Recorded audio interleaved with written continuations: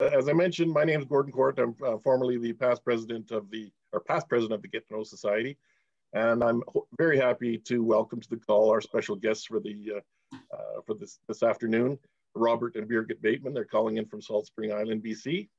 And as you know, Bob was the inspiration, patron, and main spokesman for the Get to Know program over the life of the program.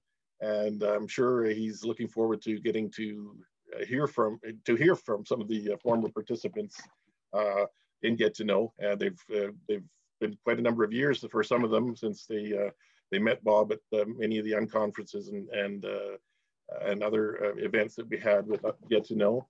And it should be really something to see him, and I'm sure he's looking forward to it. I'd also like to extend a warm welcome to the creator and primary driver of the Get to Know program, who is Mary Clark, calling in from Kelowna, BC. Welcome, Mary.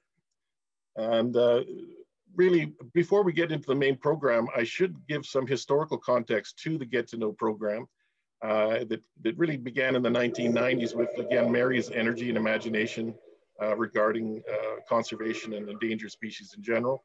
And she saw that the most iconic endangered species that was extirpated from the interior of BC certainly was the peregrine falcon. And Mary realized this, and she wanted to design a program where young captive bred peregrines were going to be reintroduced to the Okanagan Valley, right in Kelowna, and in keeping with doing more than just reintroducing peregrines, she wanted to design a program for youth, K to 12 actually in schools, endangered species units and celebrations of what we were doing and what we could do for species at risk throughout Canada. So that's really was a great deal of imagination that she had there to get some of the businesses in Kelowna to sponsor some of the falcons, and to sponsor the purchase of these falcons, and to actually get an organized pack release of young peregrines right within Kelowna on Landmark Square building, and also on Dilworth Cliff, close by the main part of Kelowna as well. This was really a successful program, and Bob was the patron of the program, and I was sort of the science guy, and there was a whole bunch of other people involved in this work. And we did several years of releases within Kelowna.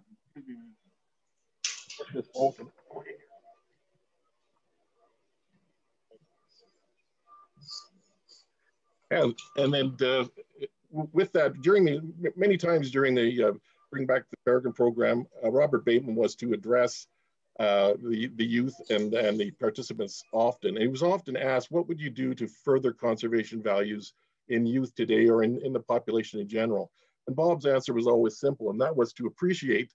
Do you have to get to know? And he said, all I would like to see is young people to get to know the names of perhaps 10 species of animals and 10 species of plants in their neighborhoods. And in the knowing their names, you would begin to appreciate them, and you begin to care for them, and you would certainly support their conservation. So that is that's really what grabbed Mary's attention, and certainly it was the real inspiration for Get to Know, and that's how Mary sort of morphed the Bring Back the Peregrine program into the Get to Know program, and that's what we're here to celebrate today. So it should be fun, and I'm really looking forward to it.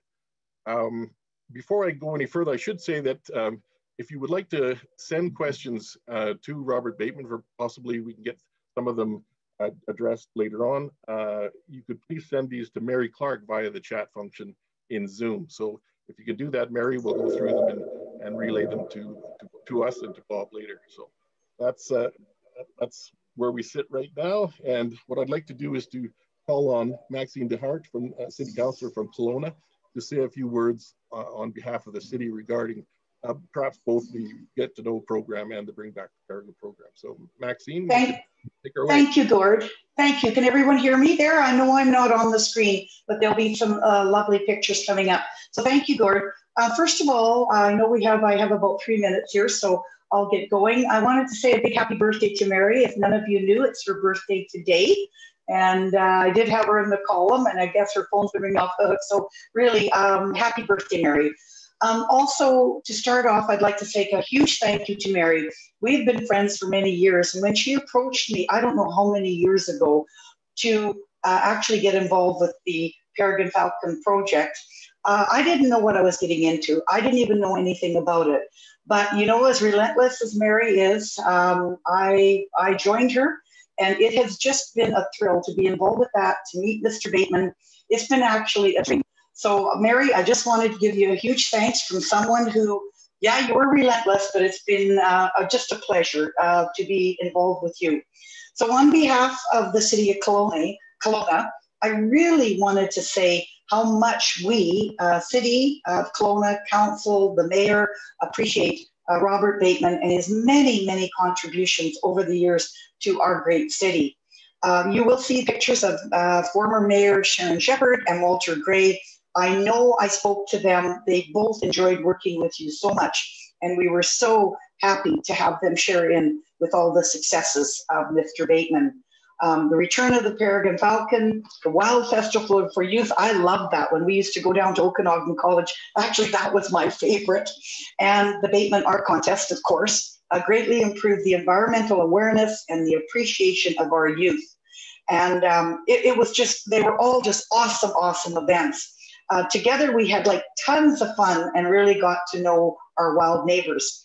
So thanks so much for all you did, coming here so many times to Kelowna, impressing on our kids that not only the species that inhabiting the earth, but just everything that you taught us.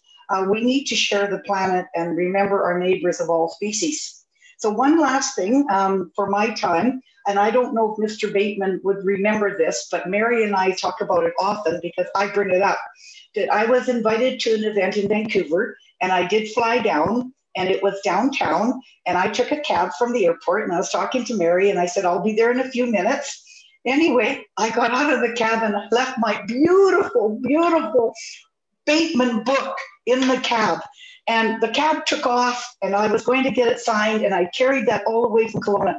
Well, I phoned Mary, and honestly, I was crying, and I told her what happened. We tried to phone the cab company. Nothing was working. I was so upset, you guys. And anyway, lo and behold, I got another book from Mr. Bateman, and he signed it, and I treasure that book. But the good thing is somebody else got a Bateman book in the cab, the next guy that was in the cab. So anyway, just my little stories. Thank you for all you've done for Kelowna. As city councillor of over 10 years, really appreciate it. And thanks to all of you today. Thanks very much, Maxine.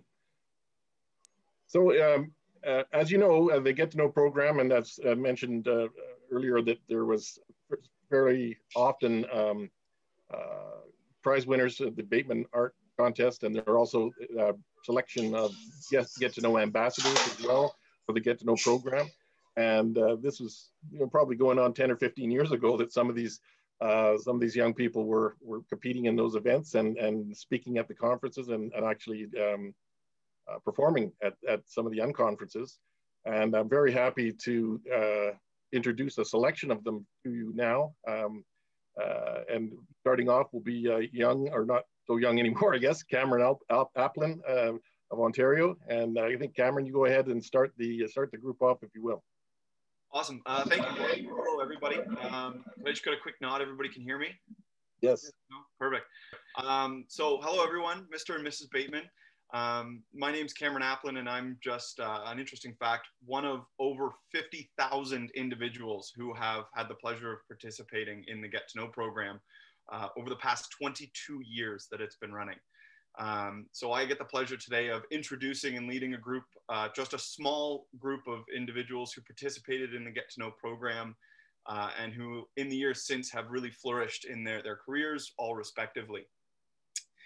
As for myself, when asked to speak for a few moments about the impact that the Get to Know program has had on my life, it took many moments of reflection, and I thought the best way to do that would be just to kind of share a snapshot or timeline of the opportunities I've gotten in my life because of the Get to Know program.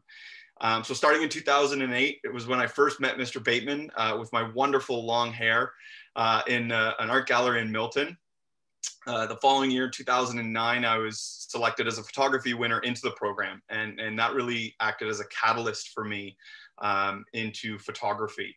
I was fortunate to be displayed in multiple art galleries in Ottawa for Canada's 150th birthday, and even in Canadian Geographic, which was really cool. Photography for me was really a gateway to the outdoors. In 2012, I got to represent Canada at the Disney Kids in Nature celebration. And then in the same year, I as well as got to go down to the Antarctic on an expedition to learn about and study our polar regions. Can we go to the next slide there? In 2013, I got to co-lead my own Art in the Park program as a youth here in Ontario with another Get to Know alumni, Kayla Jackson. We got to kind of teach kids about the outdoors and share our passion. And then I went on to a pretty incredible 5-year career with the Ontario Parks. I was head of natural heritage education, learned to fish, learned to camp, and a park warden there. Cumulatively, I figure we outreached to about 10,000 people. That were a lot of whom new Canadians or just learning the outdoors for the first time. It really was all of the different conferences and events that I got to go to that gave me sort of unparalleled skills and opportunities that I still use to this day.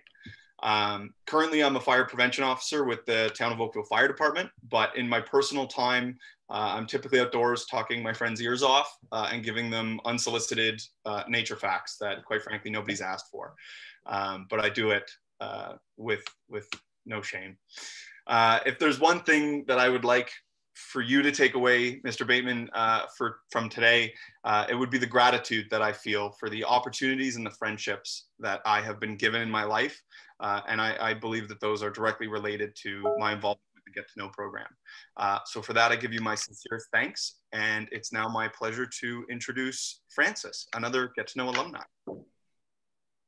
Hi, everyone. I am Frances, and I started with Get to Know at the 2014 Unconference in Kelowna, and I subsequently went to the 2015 one as well.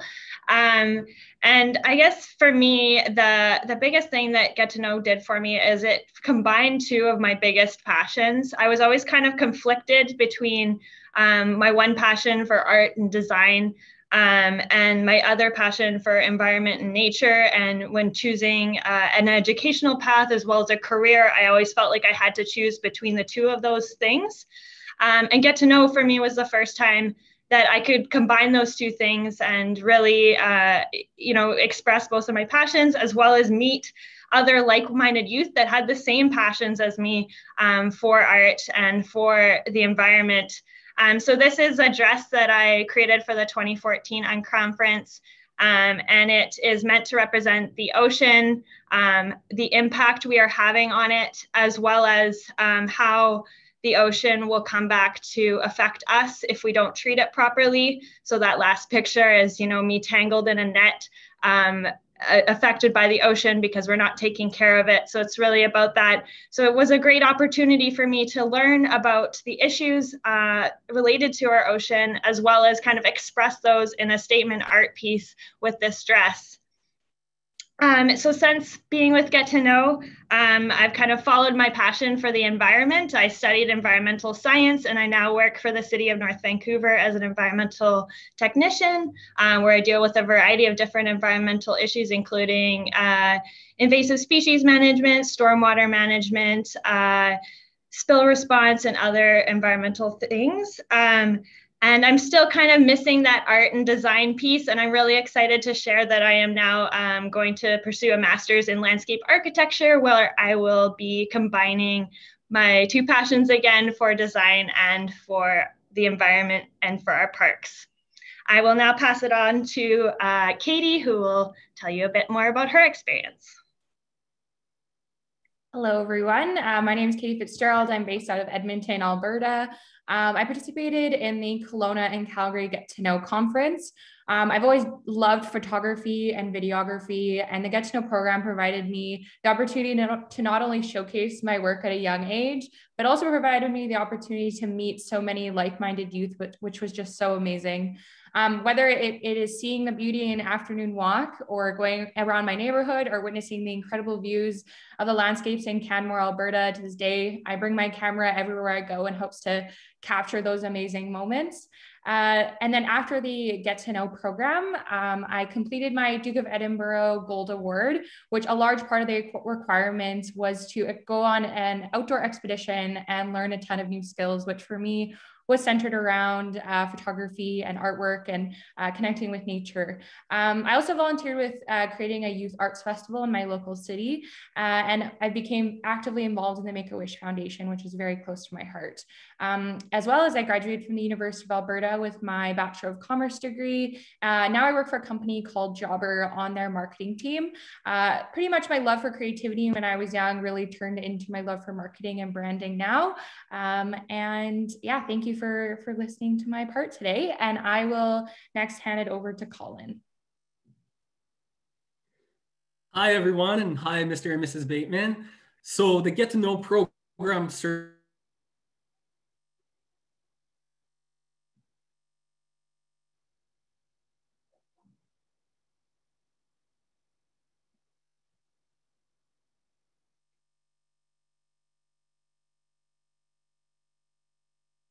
until today. And one of the most important pieces I feel you gave to me very on, Mr. Bateman, was when you told me to always paint what's in my heart, no matter what anyone else says, because that is where the real art will come from. So I took that very seriously. And when I turned 19 years old, I discovered what is in my heart. And that's my obsessive passion for the Canadian grasslands region and all of its amazing and unique wildlife. At that time, I made a personal commitment to myself that I would do my very best to spend the better part of my life experiencing and portraying this region in my artwork and sharing it with the world whenever I can. This has now turned into an ongoing series of artwork that I call the Grassland Series. I've been developing it now for 12 years and counting, and I certainly hope I have at least 12 more decades left to experience and portray this region in my artwork, as I feel like there's so much to learn and I feel like I'm still just getting started. And my goals with my artwork now are to, of course, I want to raise the awareness of this extremely fragile ecosystem that we have here within Canada.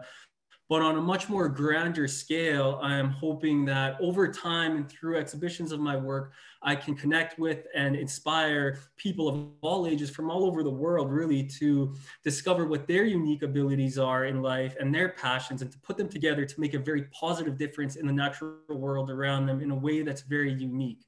I feel I'm starting to slowly make headway in doing this, as I have been exhibiting my work in recent years. The largest exhibition to date took place when the Grassland Series made its debut as a feature exhibit at the Royal Alberta Museum as a solo show. And the most recent exhibit took place just this past fall and winter in Lethbridge, Alberta. And the ball continues to roll and I continue to paint. And all of this started with my involvement from Get to Know. So I want to say that I'm extremely grateful for this program and for all of my involvement in this program, as it has not only given me multiple friendships that I know will last until the end of my days, but has also provided me with numerous opportunities for growth and professional development as an artist, which I am truly thankful for. So I wanted to thank you, Mr. Bateman, for not only everything you've done for the planet, but for everything you've done for the Get to Know program as well. And just as an end note, I hope this isn't, but if this is the last time I get to speak with you, Mr. Bateman, I want you to know it has been an extreme privilege and honor for me in my own life to have met you and to have crossed paths with you so many times, especially when I was a very, very young man, as you have influenced and inspired me greatly, and it has brought out some of the very best inside of myself, especially artistically. Thank you, Mr. Bateman, and I will now pass it on to Quinn Dalgarno. All right, my goodness, Robert Bateman. I think it's fair to say that you and I have a bit of a history together. Oh my goodness, from connecting at various art presentations in Ontario to connecting and attending the Get to Know Unconference in Jasper, to that time you called my house and asked if you could showcase that mini doc I did in high school about nature deficit disorder. Oh my goodness, it's crazy. Two big things happened to me when Get to Know entered my life. Firstly, I was able to network with a group of people I didn't even know existed, fellow art and nature enthusiasts. This changed my life socially, and I feel I have you to thank for that. The second thing that happened to me is when I decided to head out west for the Get to Know trips. And in order to do that, I had to raise some money to pay for the trips. And I actually had and hosted my own photo shows and raised the money to do that. This showed me what was possible through my photography. And this also inevitably inspired me to pursue a career in media. I actually went on to study the art of film production at Sheridan College. And I'm currently running my own business as a multimedia freelancer, specializing in photography and videography services out of Toronto. I've become a passionate music enthusiast lately. I can play a few instruments now. So these days I find myself trying to combine everything at once, and sometimes that's challenging. As I do that, I'm always brought back to nature.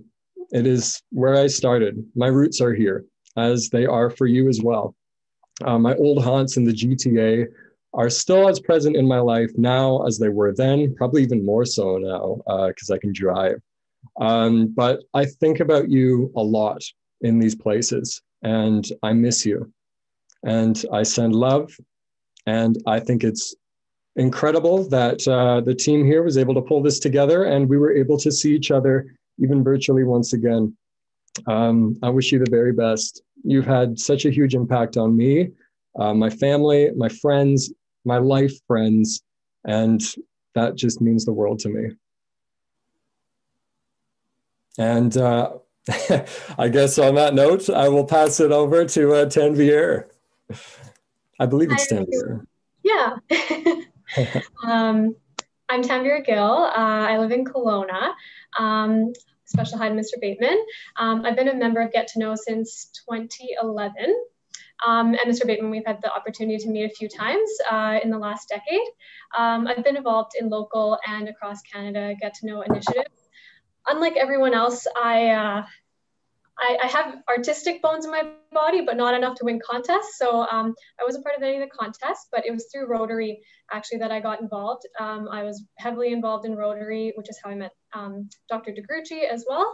And that's how I got involved with Get to Know, as they needed some youth ambassadors. My main creative outlet is actually through sports, mainly outdoor sports. And I also travel a lot. I've been to over 30 countries, and those are sort of my main sources of nature as well. Currently, I'm a registered nurse, and I'm also a supervisor in the operating room. I've had to work in the pandemic as a nurse, which has been a challenge, to say the least, especially without travel or team sports. And that's definitely made me realize the importance of finding new ways to stay connected with nature. I'm really grateful to be part of Get to Know, and echoing on what everyone else has said, we've created these friendships that will definitely last a lifetime. We're already planning our own little reunion, so that's wonderful. And Mr. Bateman, thank you so much for everything that you've done, and it is a real honor to be on here today. And now I'll pass it on to Rachel Layne. Hello, everyone. My name is Rachel Layne, and I'm very grateful to be part of this reunion. Get to Know has certainly influenced my life in the most positive way. I'm both a previous contestant and an ambassador for Get to Know, and it's really allowed me to express my environmental statement creatively through my art. Get to Know has also allowed me the opportunity to meet and form friendships with like-minded individuals who are incredibly dedicated to environmental sustainability in their own creative passions. I'm a musician, and I'm currently following a career in music. This is part of a song I wrote in 2017, And the animated video was actually done by Laura McCaltseys, who is also a Get to Know alumni. The song is called One Day, and it's about the life of water and the way in which all life is connected.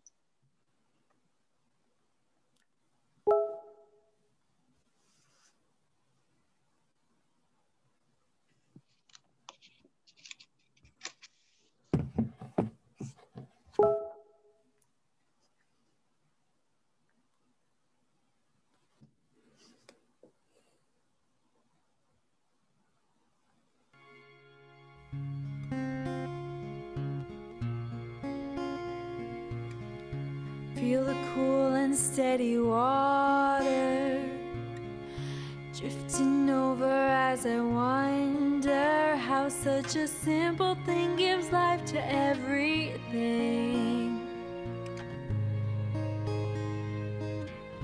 In the yard there's a garden that we grew since we were children, watching life begin and finding strength within. In the quiet, I feel the waves reminding me of how the world's changed. Oh, won't you come back home again? One day we'll dance in the rain.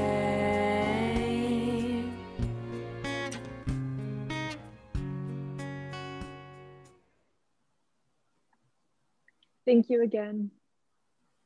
Thank you. That was super, guys. It really, really was. And that really brings back some memories from the past unconferences. And I hope you guys can hang around later for the chat. I'd like to see chat with you further. Great to see what you're doing now. And it really, it's quite nice to see, really is. So right now, just the interest of moving the call along, I'm pleased to welcome Vicki Christiansen, Chief of the USDA Forest Service, who would like to comment on their long association with Get to Know and to share some words for Mr. Bateman and the rest of us. Welcome, Vicki. Well, thank you so much for inviting me to participate in this great event. And hello, Mr. and Mrs. Bateman. And wow, the influence just by these incredible individuals is just heartening of the connectivity that you have made to the environment and to arts.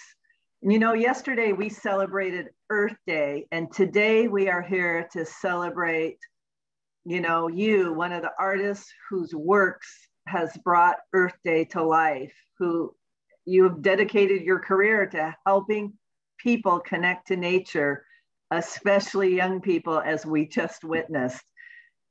You know, I was lucky enough to make a connection early in life to nature because I grew up on a family forest in the Pacific Northwest in the state of Washington. And I wanted to be a forester for almost as long as I can remember. And I have dedicated my career to helping people connect to their natural resources. And our purpose at the U.S. Forest Service is to support nature in sustaining life. And part of our purpose is connecting people to nature that they depend on for life through conservation education. And like Mr. Bateman, we are committed to helping young people build lifelong connections to nature and their public lands and waters.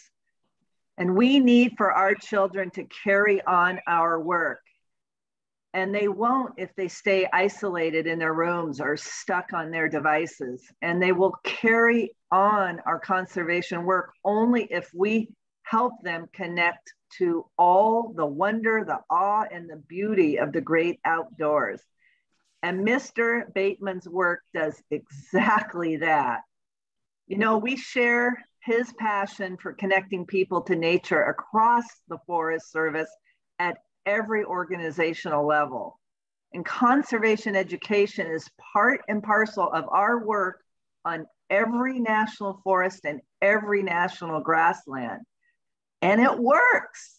Each year we reach more than 12 million people through our education and outreach. It works because we connect to kids right where they live, whether in urban or rural areas. And sometimes we connect to them on their national forest and grasslands, and that's great. But it's also great if we can connect them to green spaces in their neighborhood parks or their own backyards. So we work with visitors to our public lands, with parents and families, with classroom teachers, even online through digital applications. We are a natural partner for the Robert Bateman, and I'm so pleased that we got to know him and establish a connection years ago. And I'm very proud that we've worked closely together through our collaboration and get to know your wild neighbors. For the Forest Service, Get to Know was a signature partnership in our More Kids in the Woods campaign starting in 2007. And our partnership started under Chief Gail Kimball, and it flourished under Chief Tom Tidwell's leadership. So I'm very proud to be the third U.S. Forest Service chief to support Get to Know. Super. As the lead partner in the United States, we built a framework for collaboration, including with the U.S. Fish and Wildlife Service, Edison International, and the Wildlife Habitat Council, and Wildlife Forever. The partners have relied on the Forest Service's Pacific Southwest region in California to pilot the program. And together with our partners, we have achieved success. Through Get to Know, we have reached tens of thousands of young people across the country, inspiring them to use the expressive arts as a way to connect to the natural world. And we've done other things together as well. The partnership hosted an unconference for partners and youth. We produced yearly calendars, and we created an online kids art gallery.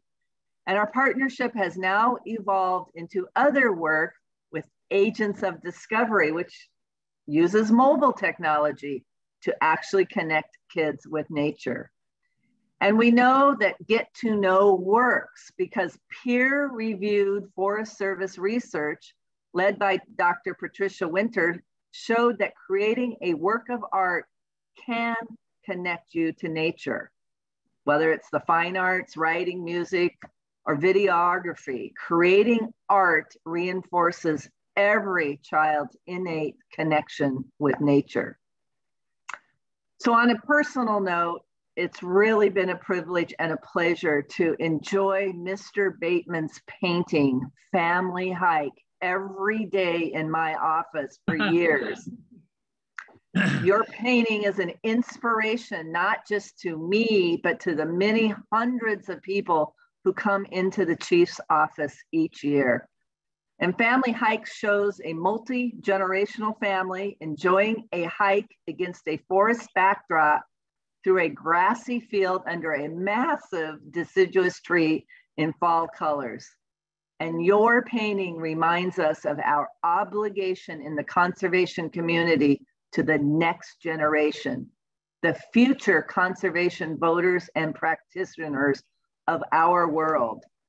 And your painting reminds me personally of our conservation mission to sustain the health, diversity, and productivity of the nation's forests and grasslands to meet the needs of present and future generations.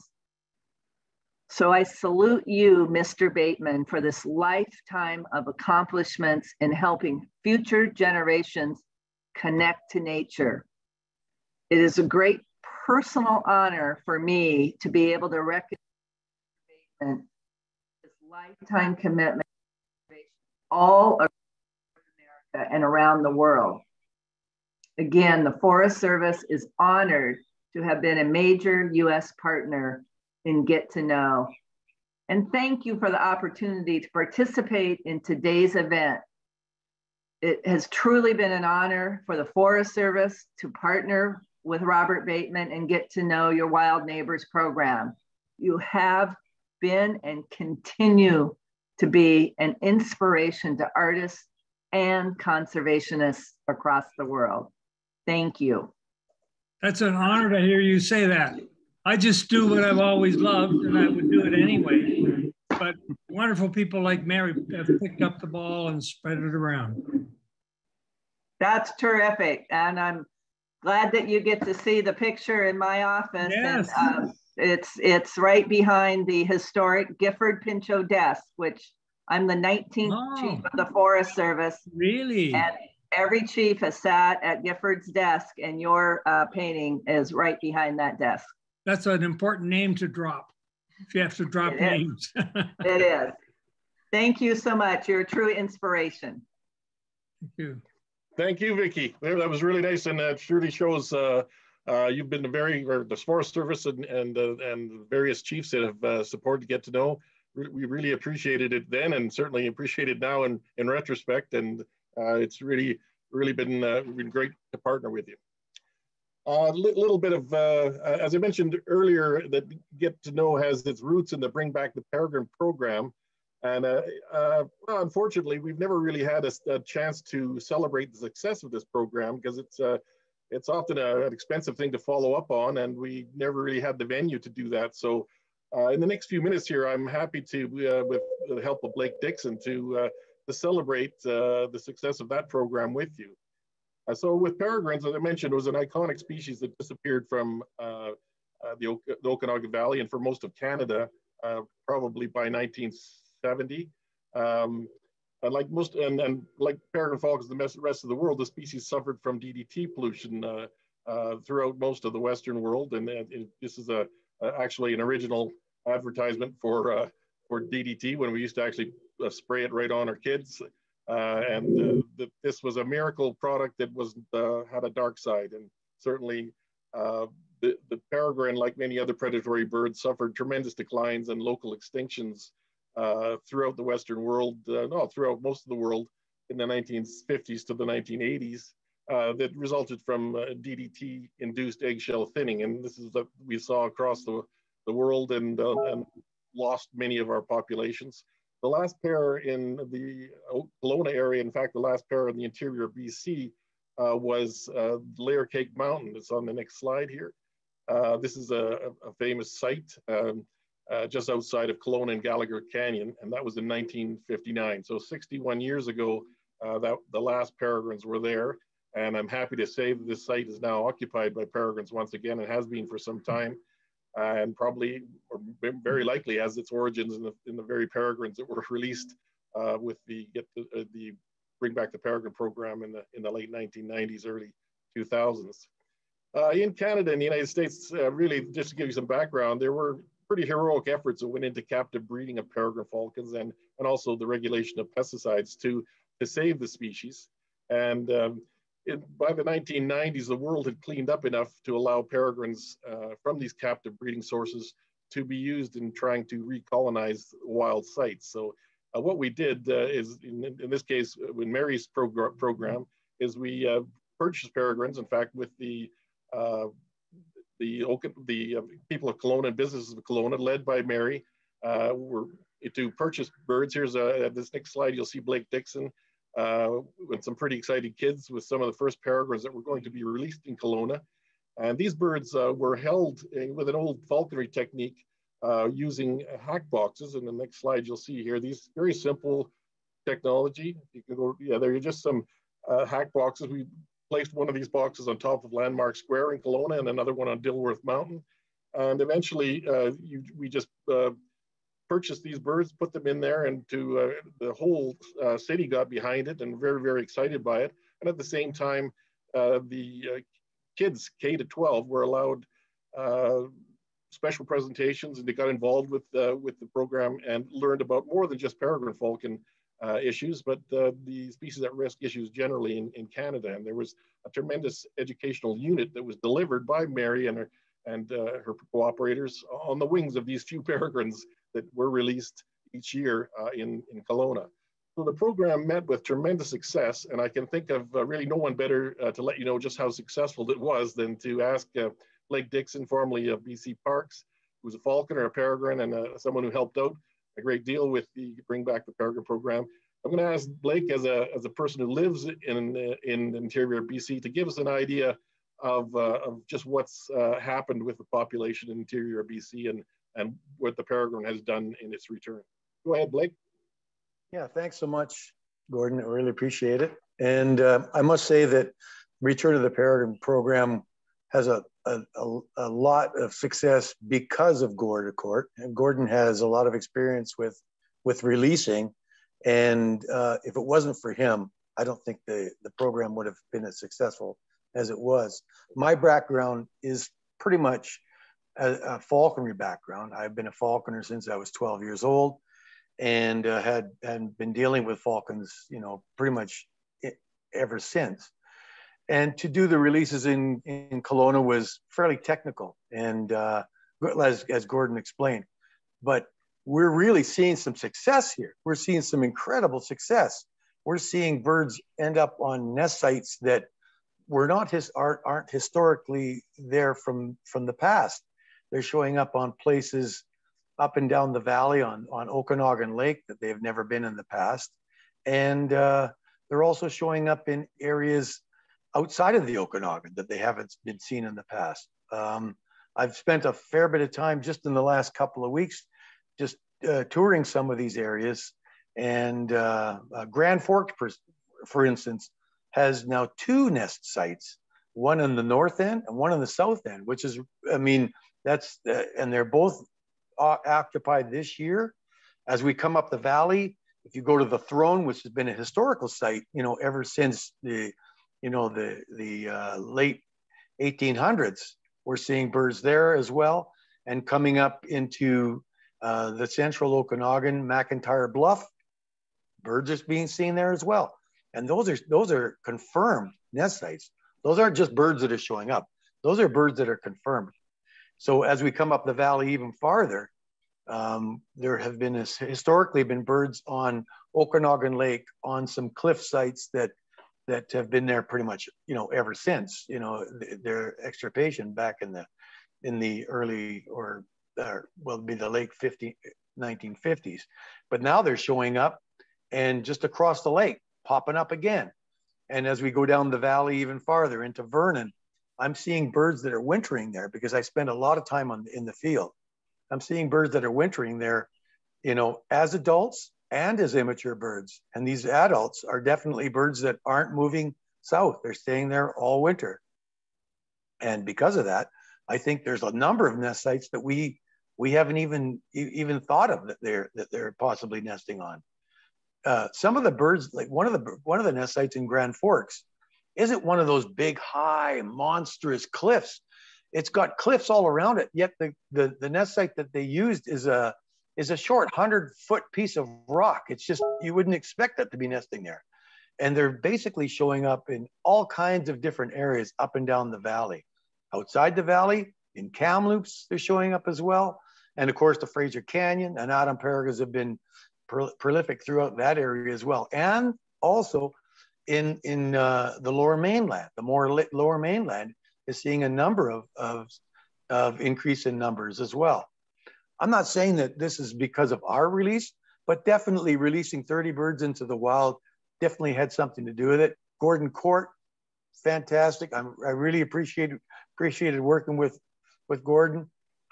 Robert Bateman, if it wasn't for you and bringing all of this to the forefront, you know, it's been a pleasure to work with some of the people that I've worked with throughout this whole program. And of course, my passion is falcons and falconry. And for me, it's like, having dessert every day when I see some of these birds flying by on a regular basis. So I salute to everybody that worked in the program. And thank you so much for offering me that opportunity, because for me, it was a personal gain in so many different ways. Thank you so much. Thank you, Blake. That's great. No, it's great to have that perspective and to know just how well they're doing there. And it's certainly nice to have them back in the valley there, and certainly to have them recover the way they have throughout the world. So just on a personal note, I just think a few slides more here. But by that time with the Bring Back the Peregrine program and the Get to Know program, I had the privilege to get to know Robert Bateman, and each time we met at conferences or Bob was out here for any other events, we'd swap birding stories, and I was to learn eventually, you know, he's the tremendous experiences throughout his lifetime, but it was to learn of his considerable frustration at seeing a great gray owl in the wild, and it always was a conversation starter. Of not having seen one in the wild, you mean? Yeah. Oh, no, sorry, did I? Oh, yeah, sorry, not having.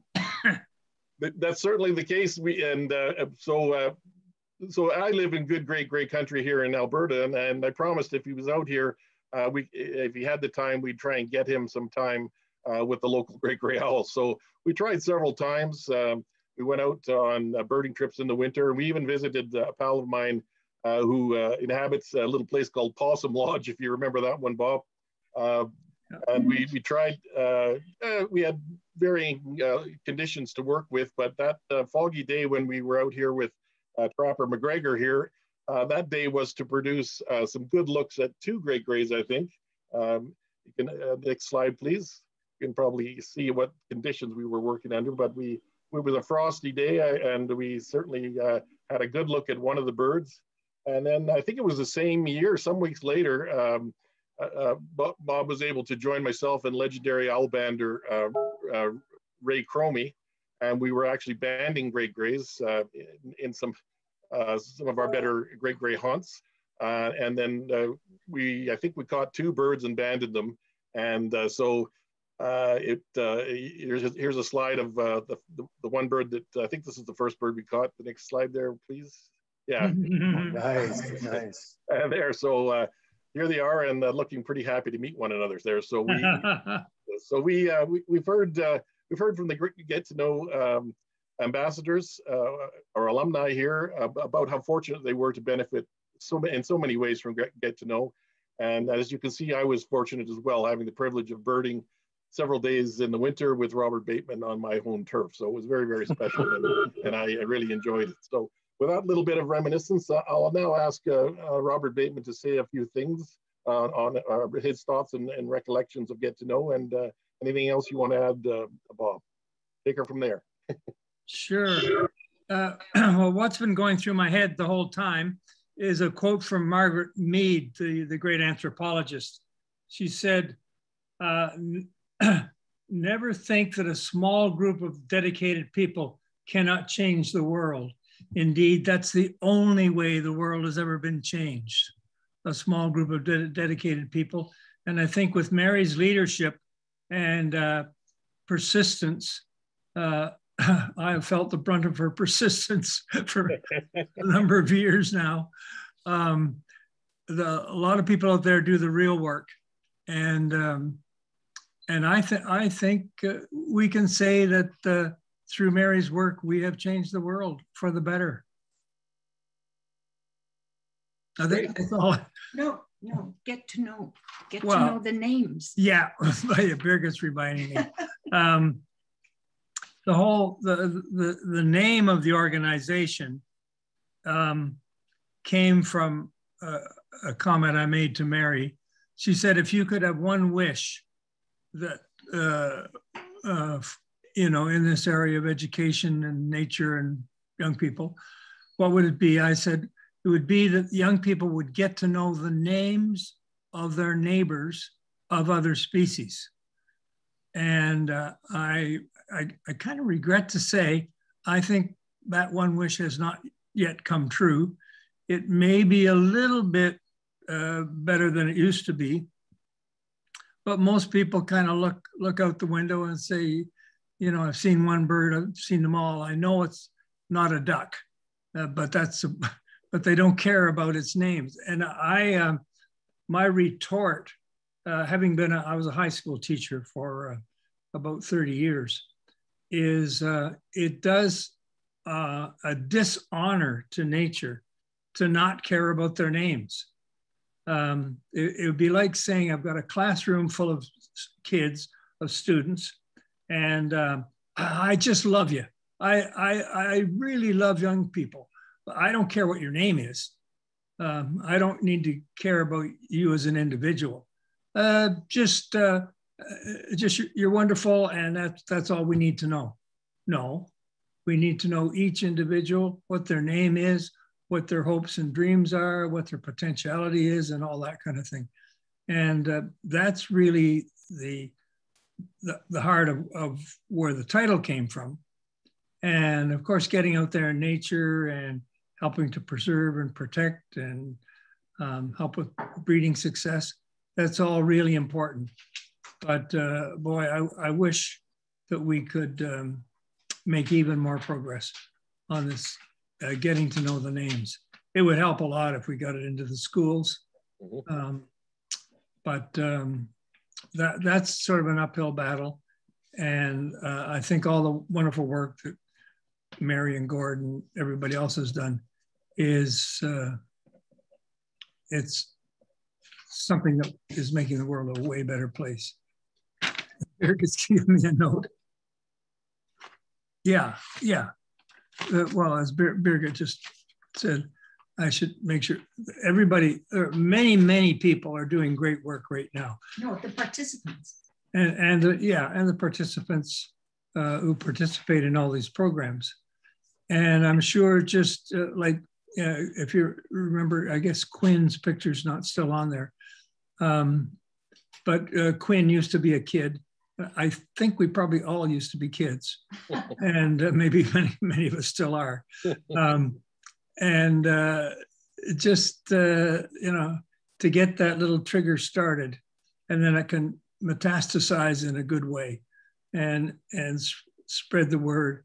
And if people know the names of their neighbors of other species, they're bound to help protect the species, which is bound to help protect the environment, which is bound to be good for all of us. So there's nothing but good can come of this program. Guess that's my little pep talk. Great. Thanks very much, Bob. That's great. All right, I'll just keep us moving here. During the course of the Get to Know program, we were able to draw on the support of a great many people, and some, like our next speaker, provided some pretty high profile endorsement for the program. So I'm pretty pleased to welcome a few words from Dr. Ted Morton, former Minister of Sustainable Resource Development of the Government of Alberta, who I think you're in the States right now, Ted, but take her away. Thanks, Gord. Good afternoon, Robert. It's a privilege and a pleasure to be here to pay this well-deserved tribute to you. You have many different legacies. Obviously, your art is preeminent, but it was really exciting today to listen to all the personal legacies you've left as well. Those are just as important. I'm here to talk about yet another set of legacies you've left, which are policy legacies, and specifically in Alberta. Our paths through life intersected while I was Minister of Sustainable Resource Development in the early 2000s. I thank Mary Clark for helping and Gord for facilitating that.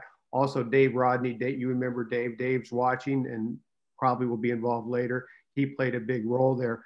But I can't resist. I think I had a couple of slides there that like you as a young boy, I grew up in a small town. I lived on 12th Street, 15th Street was the city limit. So in about 5 minutes, I could disappear into the wilderness and not come back until dinner time, sometimes with a fish, sometimes with some sage grouse. But that, I didn't understand it at the time, but your get to know philosophy explained to me how my own youth shaped some of the things I've tried to do as an adult, and specifically when I was minister. While I was minister, we worked on two major policy initiatives at SRD. One was the Land Stewardship Act, and the other was the Bow Habitat Station. This is a map of Alberta. The Land Stewardship Act represented a major step forward for Alberta after 5 decades of real growth, economically and population-wise, all of which was, very good in so many respects for so many families, but it was having a big environmental impact. The Land Stewardship Act organizes Alberta into 7 different watershed zones, requires long-term cumulative effects, land use planning. 80% of us live in a very narrow little corridor from Edmonton down to the border. 80% of our water is north of Edmonton, so you can capture the challenge there.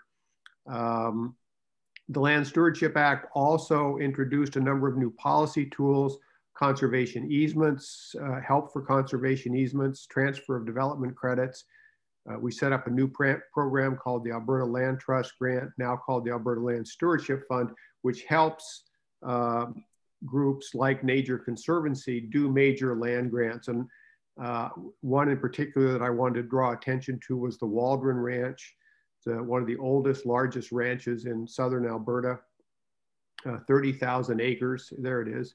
You can see sits right in the foothills. And the Land Stewardship Act really emphasizes stewardship and conservation in the foothills, because that's, of course, the source of all the water from southern and central Alberta. So the Waldron Ranch is one of the examples of the success of this Land Stewardship and Land Stewardship Act. The second one is the Bow Habitat Station, and I'm going to turn over 66 seconds to, I think, a video from the wonderful woman that manages that, Robin Sod, that explains what it does. But you'll see it embodies the get-to-know spirit, the get-to-know philosophy in a very first-hand way.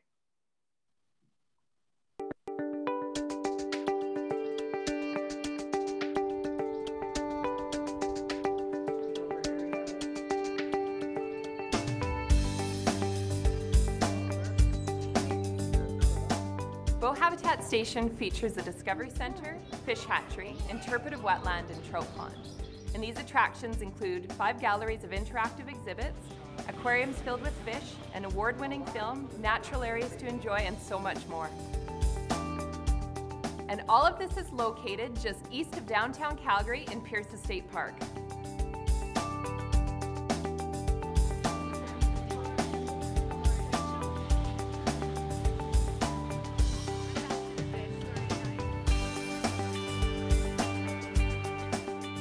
Habitat Station is an important part of the Government of Alberta's plan for public outreach. We offer programs, guided tours, and special events for visitors of all ages.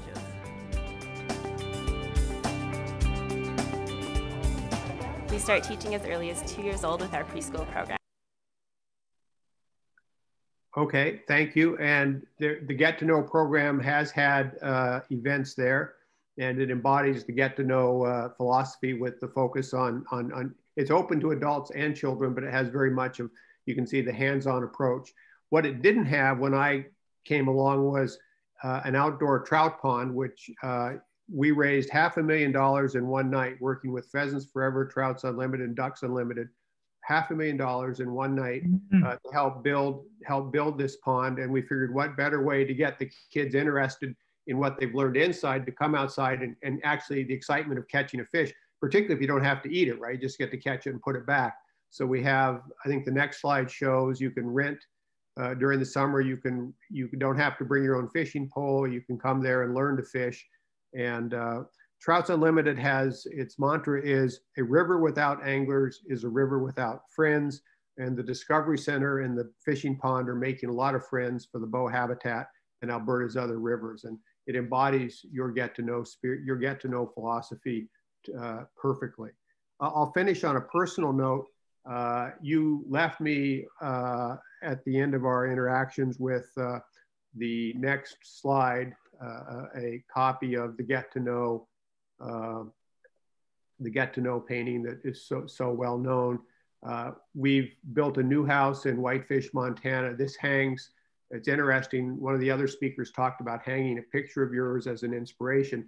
This hangs in our lower level family room, but it's also where my office is. So I look at this every day, and it captures that. And then last weekend, Easter weekend, I was with 2 of my grandchildren in Palm Springs, Palm Desert, and I took them almost every day over to a park with a lot of ducks nesting. And I think you'll see in the next picture, there were particularly my granddaughter, the blonde, who's a little older than our grandson. She was just fascinated with this hen mallard and the 12 little ducklings. So when she went back to school on Monday, they were asked, what did you do over the Easter break? And all she could talk about was the mother duck and the ducklings and how brave the mother duck was protecting the ducklings and sitting on the eggs for 28 days and all of that. So in a certain sense, a lot of this was policy, but on a personal level, the circle closed with this when some of the organizers of today's event told me that the picture that we're hanging is actually your grandchildren as well. So yeah. The circle closes. Thank you for your art. Thank you for your inspiration. And thank you for your legacies.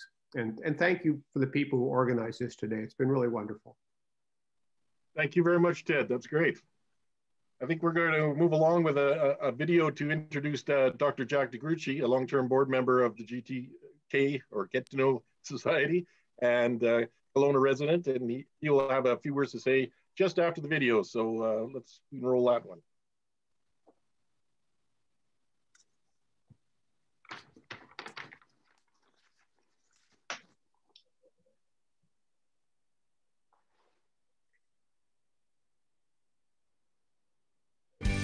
Moments like these are hard to describe. During these moments, you feel connected to nature. You feel more alive. You feel like you're getting to know something new about the world. These moments are worth sharing. What's your get-to-know moment? Submit your nature-inspired art, writing, photography, video, and music to the Rotary Get to Know contest. Learn more about the contest at gettoknow.ca.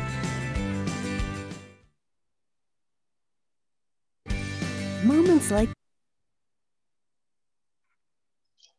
Hi, Bob. This was when I was emceeing the event at Summerhill, and you and I had a chance to sit down and talk about bluebirds. And you wrote on there that how blessed I was to have so many bluebirds in my life.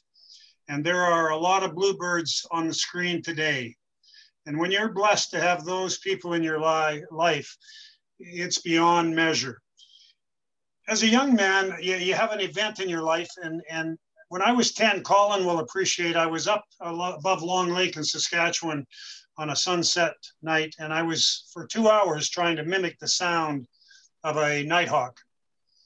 And after about 2 hours, this nighthawk flew right down about 10 feet from me and walked up to me. And what did that say? It said that all species are intelligent, including the virus, and that but they're afraid of us. And who wouldn't be afraid of human beings? Sometimes regarded as the most intelligent, stupid species on Earth. So bluebirds, I love the peregrine falcon, and it's the top of the food chain, I know, but I personally really love bluebirds. The chairman before me was Ken Curley. He became a bronze artist, and I'm sure you know Ken as well, and created this piece, and which I have in my office. And it's Benji holding up to the bluebirds. And sitting next to it is peace poles. Rotary, I've been a 3-time president of Rotary, and I want Rotary to continue the legacy that you've started, Bob. And Mary knows that for a while we tried to get them to include the word environment in their policy, and they wouldn't. They always felt everything comes from the bottom up. But I want you to know that today we have an environmental sustainability Rotary Action Group in all of the 200 countries that Rotary is. We have a Rotary Action Group for Peace. And I was at the first meeting, and they chose Vancouver to have that meeting, where they were saying that the environmental sustainability and world peace are uniquely connected. And so beyond that, I felt that, you've inspired me. When our paths cross with another human being, you'll be surprised at the effect. And so presently I'm working with another artist, and he's created a beacon of hope. And we're going to put this up in Kelowna, and we'll be the first city to do one. And I believe these will be all over the world. And that light that you see there is his experience when he died for 5 minutes. And he worked it out with his father, and he saw this incredible light, which is now being studied by John Hopkins and others that it could be healing to us. So we're working on a beacon of hope, and it's done through a foundation called Hour for Hour, that all of us need to close our eyes for a moment and remember who we honor. Who was that before you, Bob? That you remember, that you honor, that with their sacrifice before you helped you. And so as we do that, then we have a chance to continue to build and do good today for the future of my 3 children and 8 grandchildren. Your paintings of Under the Tree, your painting of your grandchildren it really resonates with me, because the love that you see in their eyes, or in any human being's eyes, right? There's something very profound about the miracle of birth and the miracle of life. But the four-way test of Rotary, when it says, is it true? Is it fair to all concerned? Would it build goodwill and be beneficial to all concerned? Many times they're talking about your relationships with each other as humans. But I believe that Rotary now is extending that to the other species, to Mother Nature, and that we can do better. We are capable of doing so much better. And it was so evident in all of the presentations here today. I'm sure Mary and Bob, or Gord, you're probably all moved to tears with these young people and the work that they've been doing. They are amazing, and there's many, many coming. And Rotary looks forward to the next 21st century, building a cleaner, greener, healthier, and more peaceful planet in any way we can. And Bob, just thank you for you. Thank you for what you've done. Your work has inspired so many, and your care for nature is unparalleled. Can't hear me though. And I love that you were a teacher. Thank you. Well, thank you very much for those kind words. Incidentally, Birgit's father, who passed a few years ago, was a very active Rotarian in Vancouver. Great. Yes, thank you very much, Jack. That was great. I'd just like to call on Mary Jo Schnepf and Mary Clark, longtime friends and the keystone people behind both the Bring Back the Peregrine and the Get to Know program, to say a few words. I'll put you on the spot here, Mary. Actually, before I get started, is there any way we can get Bob and Birgit to pop? There you are. Hi. There you go. I'm here. Birgit's there. And I can see Birgit's hand popping in. Hi, Mary Jo. Great to see your face and hear your voice again. Great to see you. I'm a little close, but I really want to give you a big hug. But listen. Hi, Mary. There, big hug all around. Listen, my primary purpose today is just to basically express what everybody wanted to convey early on. And I think they did it marvelously. And that's just a very sincere word of thank you, both to Bob and to Birgit. My thoughts and my memories certainly are of over a decade of you two traveling across Canada and sometimes into the States, taking media interviews, talking to countless people, and just being absolutely, completely giving of yourselves. So the two of you are the two that all of us wish to thank tremendously for all the work that you've done to hear the words that the young people have said, to inspire, to impact, to influence them in countless ways. And I know you both have all your life lived the whole get to know concept of actually getting to know your wild neighbors, and also the relationship that has with human health and the planet's health. But I think you probably, I'm hoping after hearing these wonderful ambassadors today, have a real sense, back to your quote, Bob, about Margaret Mead, how these are a really incredible young group of people, a small group of people who will continue to make a difference in their very own and creative ways. So I'm impressed with what all you people have done. And I think what we want to do for both of you is send out a big hug and a thank you for everything. And now take some time and enjoy yourselves. Thank you, Mary Jo. Thank you. I do want to see you before you go. And then to Mary. Okay, well, thanks, Mary Jo. Mary Jo always says it so well. And it is just so lovely to see so many amazing people that are on the call today. And we are going to open up the floor in a few minutes.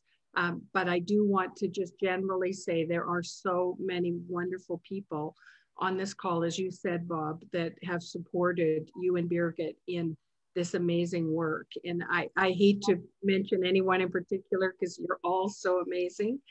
And one thing that I have not, I don't think ever shared with you, Bob, that happened when we were doing in the early days of doing the Return of the Peregrine Falcon, was I had a very small office. Gord, do you remember in Landmark? Just yes, a closet.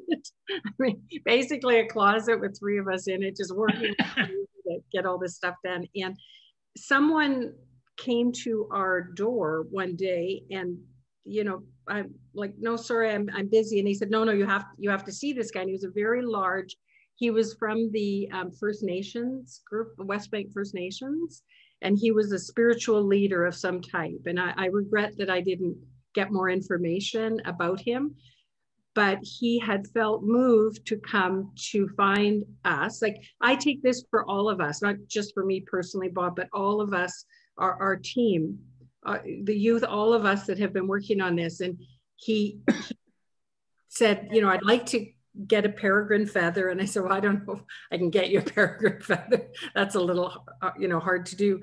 But he said, I wanted to let you know that the work that you have been doing for these birds, because they are the most powerful creatures in nature, is going to give you, and I take that in the cumulative, all of us, like that have been working on these projects together, a great voice.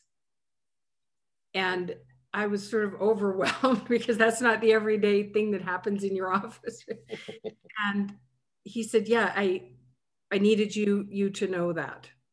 So I'm sort of listening to all of this and thinking, wow, what a special moment that was, because it just happened. And then he was just gone. And I don't really know his name, but he wanted me to know that. And so I think that, and I'm so glad, Blake and Gord, that you were able to share the recovery of the birds and how it really did come out of that. And it's like one thing has led to another, all this good. And Bob, like you said, the getting to know the names, you always tell, you say you don't tell long stories, you tell wide stories, right? Wide stories. Yeah. Yeah. And so I listened to them a lot over the years, as Mary Jo said, in the US and Canada. And I really marveled. And I think maybe it was from you painting so much that you, like that person that came to my office, have a spiritual connection to nature, is my theory. But I've never heard anyone else speak so powerfully about the very foundation of caring for the planet that it is in getting to know the names. And I'm getting a little emotional, but it's such the power and the importance of us helping kids connect with nature. And that all these other things are all very important. It's not to take away from climate change and all the million things we need to get done. But it's almost like the things that you hear when experts say it's those first 6 years, the formative years of the child's brain that lays the foundation for the life. Well, in the environmental movement, it's that formation, the solid foundation of knowing the names, because that is where caring begins.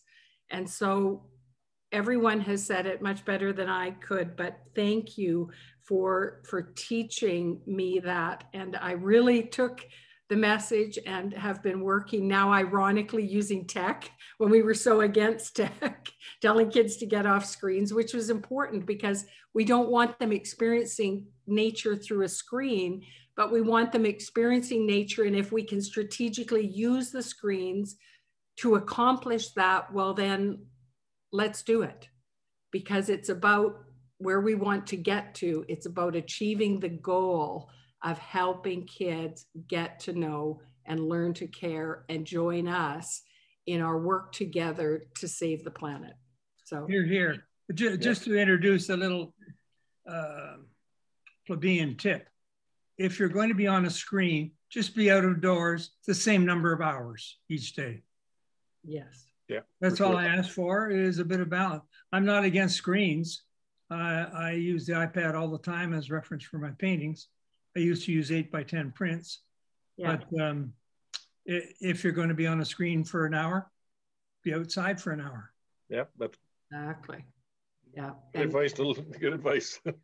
Yeah. The screen in this case I'm referring to is that little tiny screen. Like, I know, yeah. You take out, and it can help you make the connection so you can get to know. It can, yeah. Right. And you can play and record bird calls. Yeah. You can identify them now. Yeah, that's pretty neat technology. Yeah. Right. Exactly. Right. Yeah, well, so much for needing a naturalist, Gord. Yeah, that's right. They're handy though. They're handy. Well, thanks, Mary Jo, and thanks, Mary. I'd just like to, well, we're coming close to the end of the formal program before we have a little back and forth. But I'd like to ask Peter Ward, president of the Bateman Foundation, to say a few words as well. Go ahead, Peter. Great, thank you, Gord, and hello, my name is Peter Ord, Executive Director at the Bateman Foundation, calling here from Victoria, on the traditional territory of the Songhees and the Esquimalt nations. First of all, I just want to thank Mary and her team for inviting us to participate in the reunion. And it's just such a thrill to see firsthand how the impact of the program and to meet all the participants and where they're going. It's really, really exciting. The mission of the Bateman Foundation is to engage people to the health and beauty of nature through the lens of art. So it's really fantastic to see this legacy carry on in so many different forms, particularly in parallel to Get to Know. So we do that from the Robert Bateman Gallery, as you can see right in front of you. That was established in 2013, and of course our founder and patron Robert Bateman was so incredibly instrumental with that, as was Birgit Freby Bateman and the Bateman family. The gallery features works of art from Robert and also from up-and-coming other artists. So Colin, I hope to see you in there sometime. And it was really exciting. Last year we celebrated Mr. Bateman's 90th birthday. So that's quite an achievement in itself. Of course, we had to limit the number of events and parties we could do because of COVID. But one of the things we did was we sent out 33,000 sketchbooks across Canada as part of that celebration. And 33,000 is actually the number of days you live when you're 90. So we figured that Robert... I'm no good at arithmetic. Well, we figured you were probably painting when you were 1, so that's why we counted all days. And over here, you can see the inside of the gallery and of course, all our programming. You could change the slide, please. Is it possible to change the slide? Thank you, perfect. Yeah, and I think the one thing I want to end with is the focus of our Nature Sketch program, which is very similar to the Get to Know, but it's really how we get kids and adults out into nature. We teach them how to draw and sketch, and of course using the philosophy of Robert, and sometimes we try to use his sketching techniques and painting techniques, but really it's all about getting people outside, and it's more about process than the final result. And paying attention. And paying attention, absolutely, and getting to know. And increasingly we use art, science, and Indigenous knowledge in a collaboration to understand what they're looking at. So I just want to finish by saying thank you very much for having us. And on behalf of the Bateman Foundation, the board, our staff, we're so happy to be here. More than ever, it's so important due to the anxieties from things like the pandemic and climate change and social injustice that we need to make nature and art much more important in the lives of all Canadians and Americans. Thanks, guys. Great. Thank you, Peter. What I'd like to finish up here is we're hoping to have an open forum, just with a few questions for Bob. If you wanted to take that over, Mary, with any chat room questions that might come your way. Okay, I could start with a comment from Ryan. Hi, Mr. Bateman. You and your work have been a huge inspiration for me ever since I painted a barred owl for the Get to Know program in 2011. I would like to thank you so much for the wonderful work from you and everyone in the foundation. Great. So there's a nice note. Then there's a note from Sandy Frost. A comment to share with Mr. Bateman. It is difficult to put into words what an indelible and enduring impact Mr. Bateman has had in my life. As a teen who loved art and running around in the woods and neighborhood creeks in Wisconsin, to my 38-year career with the Forest Service, Mr. Bateman's work has been a constant inspiration. I first saw an original Bateman at the Layne Woodson Birds in Art exhibition. I remember standing and standing and standing in awe. I didn't know such art was even possible. I wanted to be able to capture and share the magic of nature in some small way, and nature art has been a guiding light in my personal life and in my professional career with the Forest Service. It has been the singular honor of my career to have had the opportunity to work with Mr. Bateman and the Get to Know program in the US Forest Service. The impact you have had on me and on the many, many, many young people we have touched through Get to Know is a lasting and indelible legacy for us all. Wonderful. Wow. Golly. So I don't know, Bob, if you want to respond to those, or if Sandy, either you or Ryan want to add anything further. I could just say the Lee Yawkey Woodson Art Museum is, it's I think unique in the world. It's an annual show of art to do with birds at this, in Wausau, Wisconsin, which is famous for insurance companies. And they have a nice little art museum, and they have this annual show, and artists come from all over the world, from Japan and from Germany and from England, and of course, mostly America and Canada. And it's a great gathering of the clans. That's the thing about it. And I'll just say this one other thing. If you are picked to be in the show, you get treated like a prince or princess more than you would ever get. Normally, most of us who do wildlife art, not me because I get overappreciated, but you're working away, and half the time your spouse doesn't even understand what you're doing, and so you're just kind of working in isolation. All of a sudden, here you are with the creme de la creme of world artists. And our first trip there with Birgit and I, we were picked up by the main doctor in town in his Mercedes. And he said, I am going to be your gopher. I'm at your beck and call for the whole weekend. And I'll make sure you get here on time and the banquet on time. And we go out up into the Lake District where somebody's got a beautiful summer home up there and swim and fool around. And then you just have a good time with your colleagues.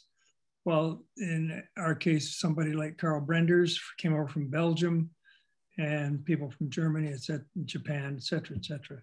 So it's quite a thing to get if there are any people watching who want to look it up, you could check with me on my website. My secretary can let you know how to do it to get involved with that. So that's just an aside. It's nothing to do with our work here, but it's nice that it inspired him. Yeah, I found it inspiring and very. It's great to know there are other oddballs out there like you.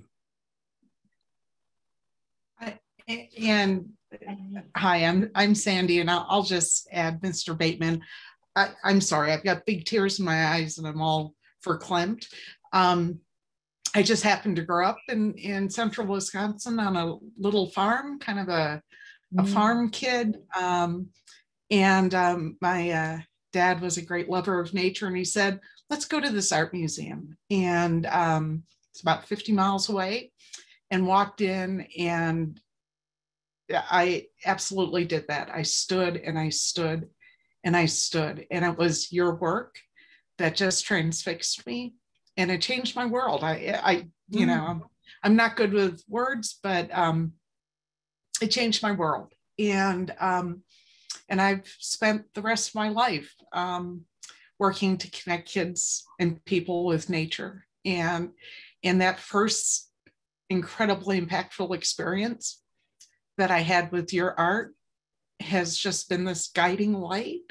And the chance to work with Mary and all of these wonderful people and bring your work to the United States and get to know, I mean, it really, I said it's a singular honor, and it truly is. And one other wonderful connection, Mr. Bateman and Mrs. Bateman, I don't know if you recall when you visited the Copper River Delta in Alaska for the Cordova Copper River Delta Shorebird Festival. Yes. But I was the person behind that. And this year they are celebrating their 31st Copper River Delta Shorebird Festival. And your contribution, your participation is one of their absolutely guiding lights. And it's transformed into a celebration of the shorebird migration of wetlands, but also a celebration of art. And they just treasure the time that you came to visit and help the community out. So thank you. Who knew that we'd be extolling the virtues of mud? It's a wondrous thing during spring. Thank you for reminding us about that wonderful visit. That was really, really special. Thank you.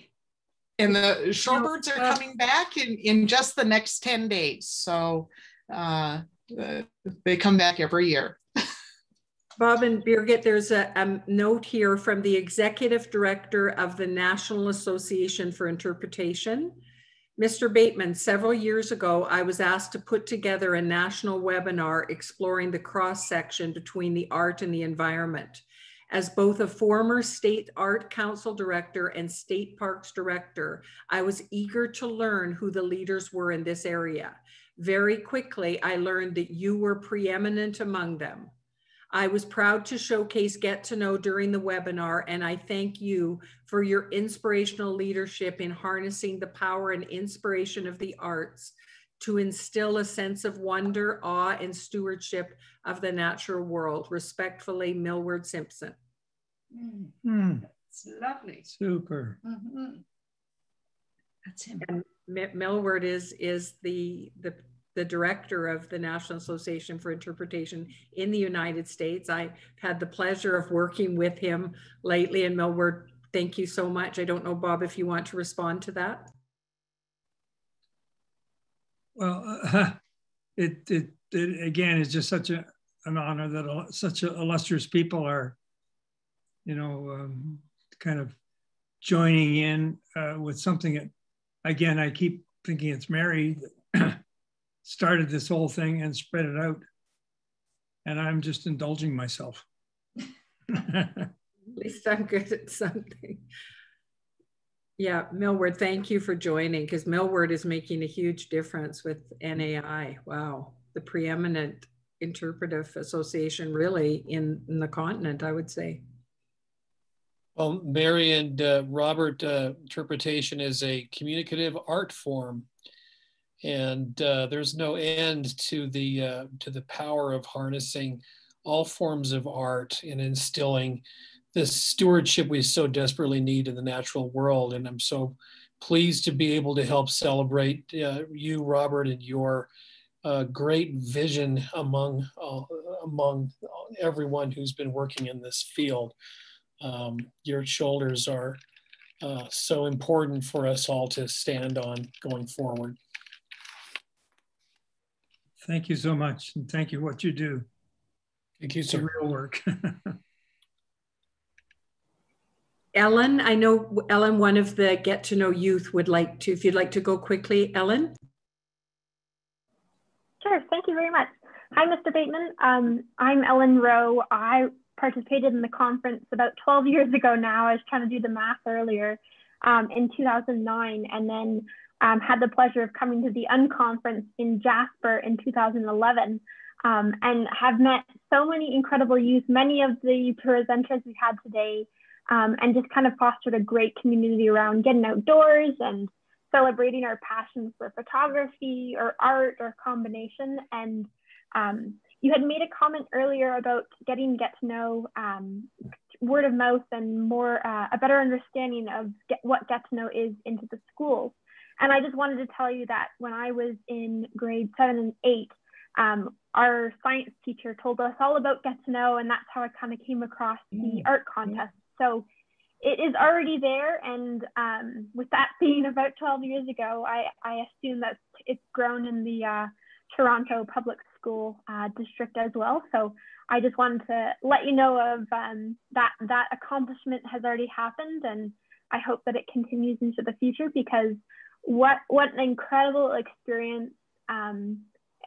So many fun memories, and even as we started the conference today, the reunion, I had a pair of cardinals outside my window and was using my phone to take some pictures. And so thank you very much for your influence and support.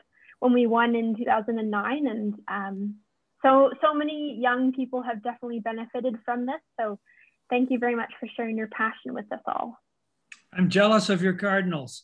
We live on the wrong side of the Rockies. We have none. I'll send them your way. Right. Mary Bunka, we've got, Gord, do we have time just for 2 more quickly? Mary Bunka?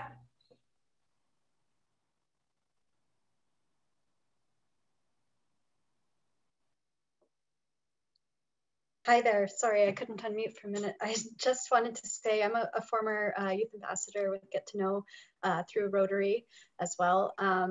And I just wanted to say thank you so much to Mr. Bateman, but also to Mary and to everyone who's been involved in the program. It's left me with treasured memories of animal encounters all over the world, and introduced me to a group of people with artistic and fiercely conservational flames burning in them. Get to Know has inspired me to share the things I love most about our planet and my own backyard, from the house out tides to wild Okanagan sunflowers. I've been involved through Get to Know in a lot of kids camps and artistic endeavors outside, and it's been the most rewarding part of my life so far. So I just wanted to say thank you so much. Really, this legacy of Get to Know is moving on, as Ellen said, and is still very much impacting people's lives. And we just wanted you to know that. Thank you. Okay, and Bree, you get the final word, and then we're going to make it a wrap.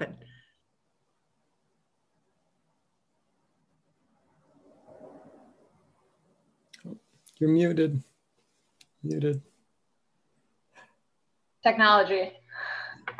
I was also one of the youth participants about a decade ago with the contest, the camps that were co-run with Parks Canada and the unconferences. And what I loved about the opportunities was that it gave us a chance to chat with youth from all over the country, get different points of view, learn about the environments that maybe we hadn't seen before, and also chat with not just people in our age group, but people from all sorts of places, and learn different perspectives and explore different opportunities. And from those camps, it led me to continue working in outdoor education. So I've been an outdoor educator and interpreter with Parks Canada and with Ontario Parks and up in the Yukon. From that, I've met youth all over the country, and they've really shared with me their interest and excitement in continuing to learn about outdoor spaces. So thank you. Great. You've had great experiences. Yeah. Our parks we're so blessed with our parks. Sure. Okay, Gord. Okay, yes, I guess this will bring to a close the formal part of this call, and I'd like to thank everyone who participated. I think it's all my head will be spinning for days here thinking of memories of all those unconferences and Wild Festival for Youth and all the people that made them so successful. And so again, I'd like to thank all of you, and great to see you again, Bob. And I'll maybe after COVID, I'll get out there. My brother's got a house out there not far from me, so I'll get out there and maybe pop in and see you. Look forward to it. And I'm afraid you will not be able to bring a great gray owl, but you're better looking than great gray owls. But other than that, that's what I always think of. Well, I'm getting pretty gray, I can tell you that. More white than gray now. Big white owl. Yeah, that's right, snowy owl, that's me. Yeah. All right, thank you, everyone. And we'll have a few words with the team here afterwards. But again, that's the end of the program. And anything else you'd want to say, Mary? Well, no, everyone's welcome to unmute, and we're just going to kind of hang out. Yeah. Bob, you're certainly welcome to stay, or, you know, I know Peter had said you had just 90 minutes today, but we thought it would be fun just to kind of open up the floor and have a fun, just get to know. And I'm sorry, it sounds like Eric had to leave, but Eric Pringle sent a very nice note too. He has the family hike print and the flying eagle in his home. So I think he's left, but yeah, if everyone wants to just unmute. Oh, Deanne in LA. Hey, Deanne. So if everyone would like to unmute and just feel free, Gord. I'll hang around for a few minutes and then I have to get going. Okay, great. Hey, Deanne, why don't you say a few words from LA? I'm so sorry that Councilmember Tom LaBonge isn't with us, because I know he would have loved to be here. Unfortunately, he passed earlier this year.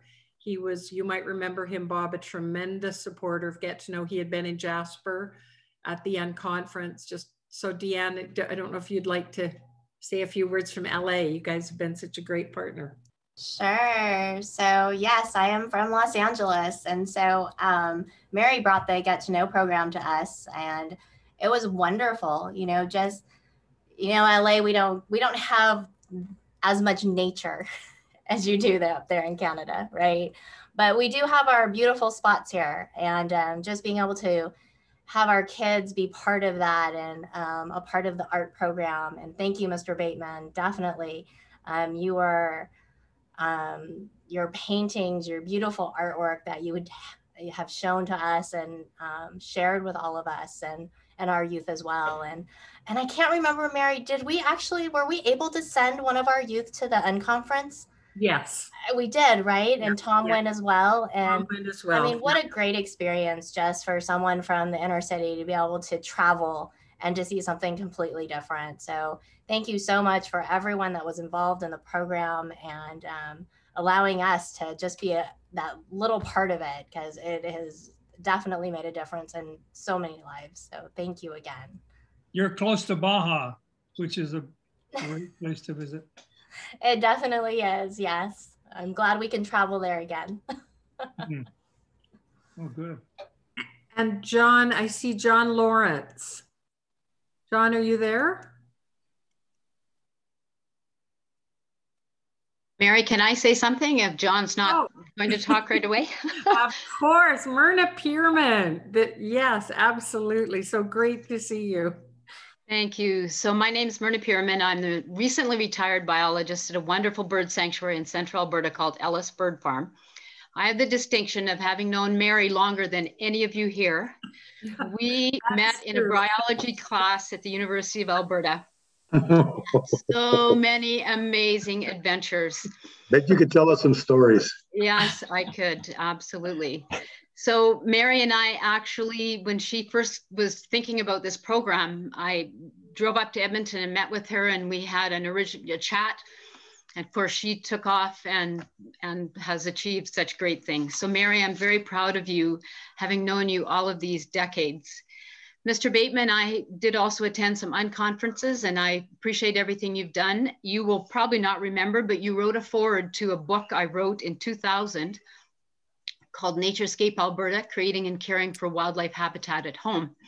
And that book has sold many thousands of copies and needs to be reprinted. But I am very honored that you wrote the foreword to that, and it's just so proud to have your name. And you did sign one of my copies, and I have it in a treasure box down in my basement. I just wanted to finish off by saying a huge thanks to Gord Court. Gord, I know you've been involved with the Get to Know program, but you have been a mentor and friend to so many people, so many young biologists, so many of us naturalists in Alberta. You have reached out, you have not been kind of the bureaucrat, you have been the friend, and you have extended your expertise and support to so many of us in Alberta. So I just want to say a huge thanks to Gord Court for all of the great work that you have done. Well, thank you very much, Myrna. I appreciate that. Yeah. Hey, Mary, it's Doug Martin here. I have to leave. I've got an online class at U of C coming up. But I just wanted to say thanks to everybody. It was really insightful and really interesting to see everything that was going on. Mary and I go back a long ways when I was with City to Calgary. That's right. You were in LA. I was in LA actually, and it's really I don't know I can't really find the words to say that to see this organization do what it's been able to do. And Mr. Bateman, I actually have some of your work in my house, and it's a prominent place in our house. The connection to nature. I mean, I've got grandkids, and it's just so important. I spent most of my adult life developing open space and parks. I was 30 years with Calgary Parks. I'm on the board of Glenbow Ranch Provincial Park Foundation, and I just sent a note to Mary to talk about an opportunity for those of you that are not familiar, Glenbow Ranch Provincial Park is a park that encompasses the Bow River from Calgary all the way to Cochrane, about 40 kilometers of park space between Haskayne Park and Glenbow. Haskayne was the last project I built before I retired.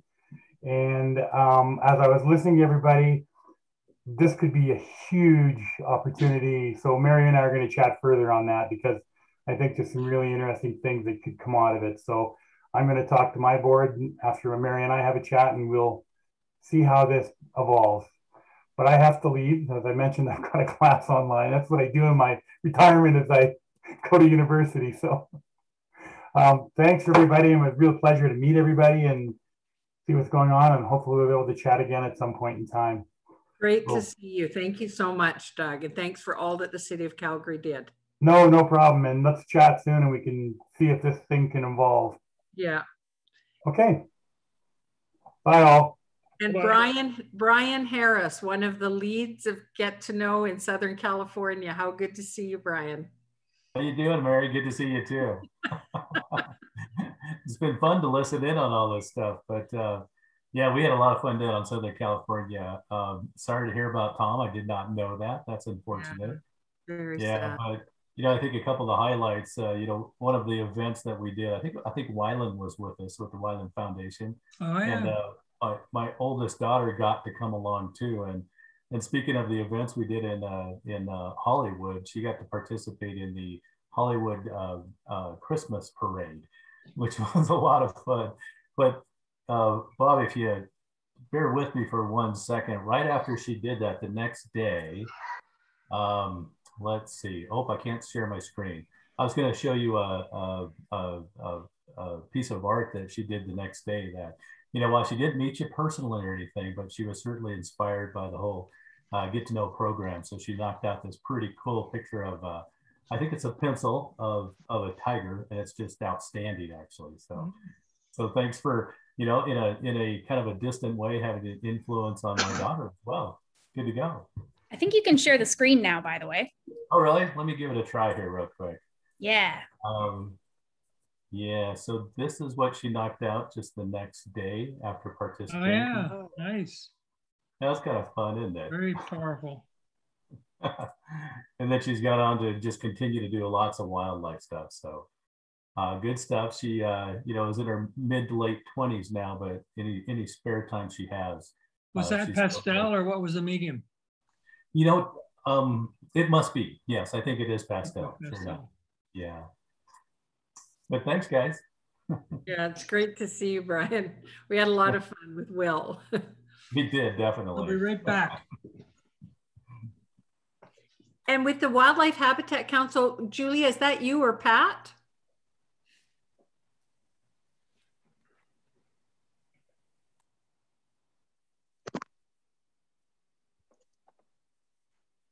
Oh, did we lose you? Maybe on mute. Oh. Forgive me, I've got a mute button on my headset and I've got a mute button on Zoom. And sometimes if I don't check one or the other, then I continue to talk.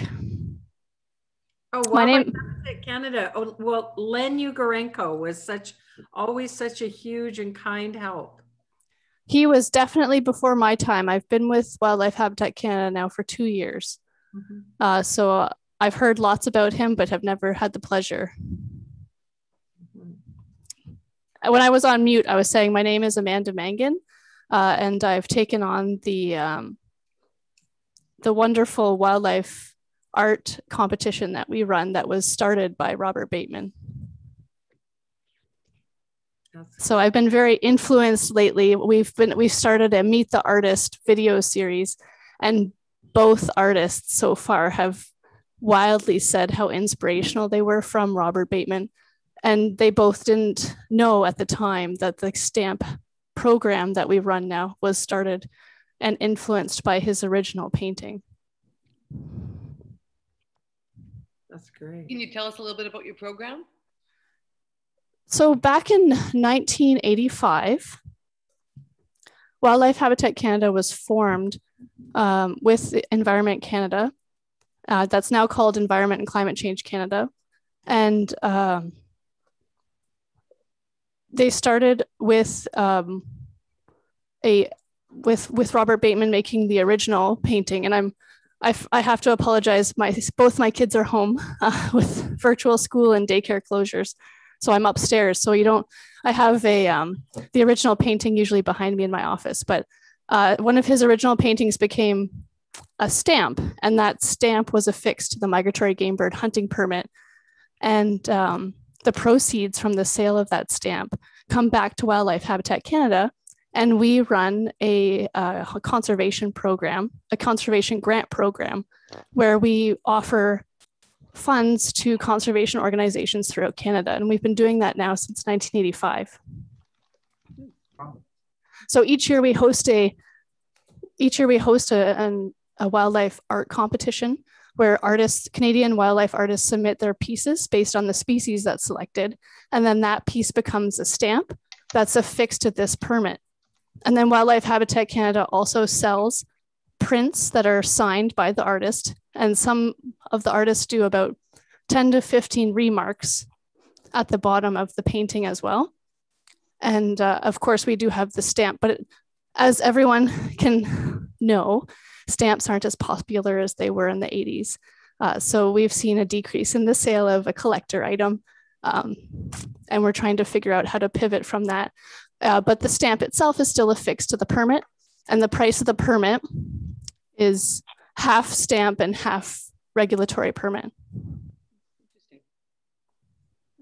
But it's all because Robert Bateman started with his mallard pear painting.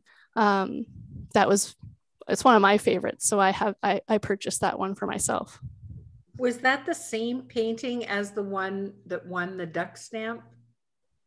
Because that was a mallard too. So Bob I guess Bob's not there, but yeah, I'm here now.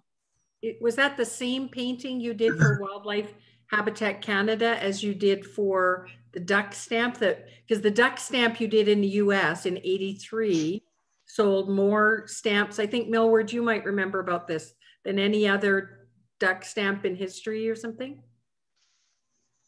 Yeah, I did a pair of mallards. I didn't want to get into this whole duck stamp thing.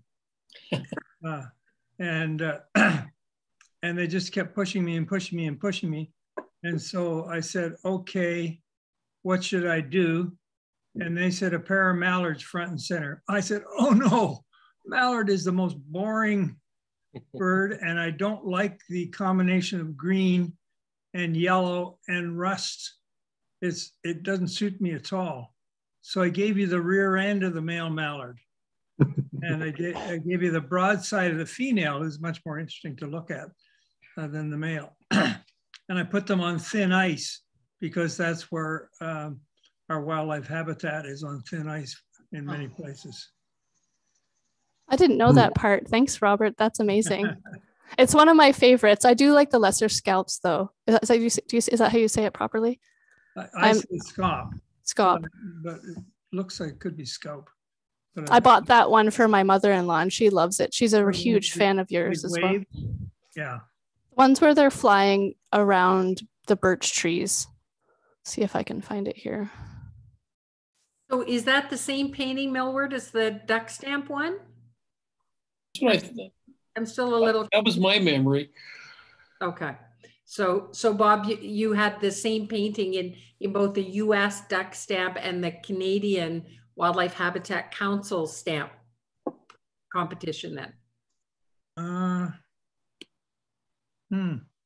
It's unlikely I'd do the same for okay. the American and the Canadian. Not as familiar with the American one as I am, obviously, with the Canadian one. So I'm not sure. I know that the 1985 mallard pear is our inaugural painting, though. Yeah, right. And I got the mallards out of my system, more or less.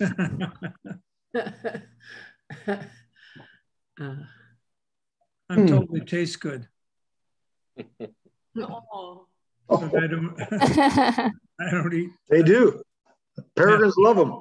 Yeah, that's right. I'm sure. So does Ted. So does Ted. You ever bite down on the buckshot? Yeah.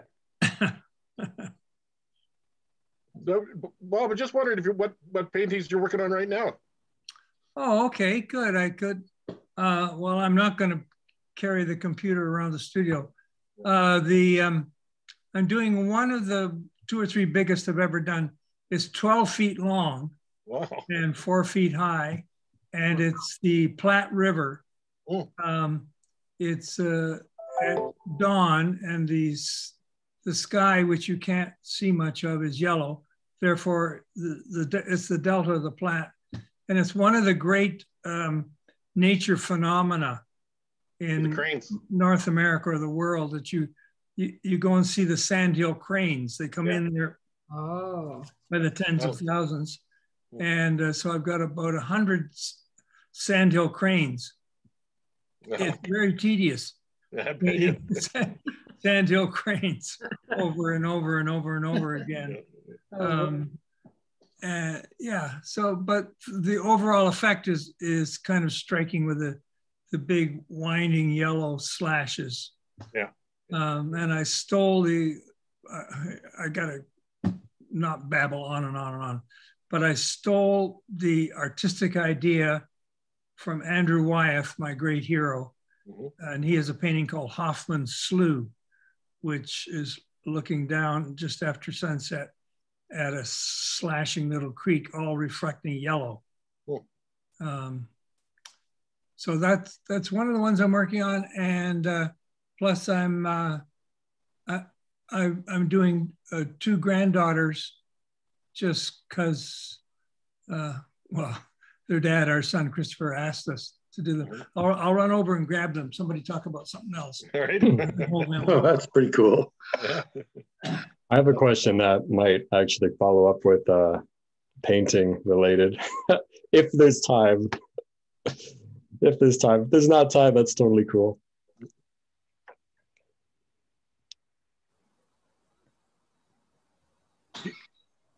Quinn, you paint as well as photograph? You do? I do. My roots were kind of in visual art. Actually, first couple of years I was submitting into Get to Know with paintings.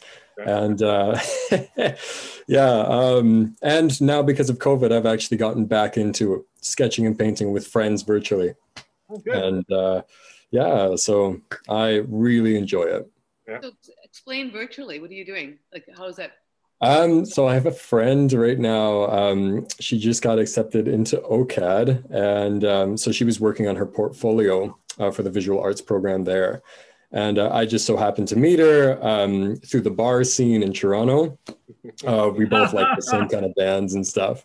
And yeah, we ended up connecting, and I was like, hey, like we should schedule like some painting days since you're into that. And I want to get back into that, because it's been a number of years and like school and all this stuff. So we've been starting to do this, and I've been making nice cards and stuff for my parents. And then also connecting with fellow Get to Know ambassadors like Kayla Jackson. And I'm hoping to plan one with Colin sometime.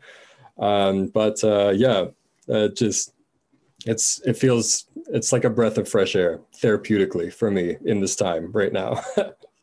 You hang out in bars to meet girls? Oh, of course. I used to hang out at the museum hoping I would see one, and I never did.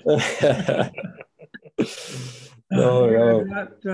This is one granddaughter. Oh, nice. And that's Grace. She's more finished than Cleo. Oh, nice. Wasn't Grace the one that you didn't actually paint when you did the Under the Tree? Remember you did the 4 grandkids, and one of them wasn't really the true grandchild? Wasn't it Grace that kind of got bumped? Yeah, I think it probably was. Yep. So I'm glad you actually have a painting of her now.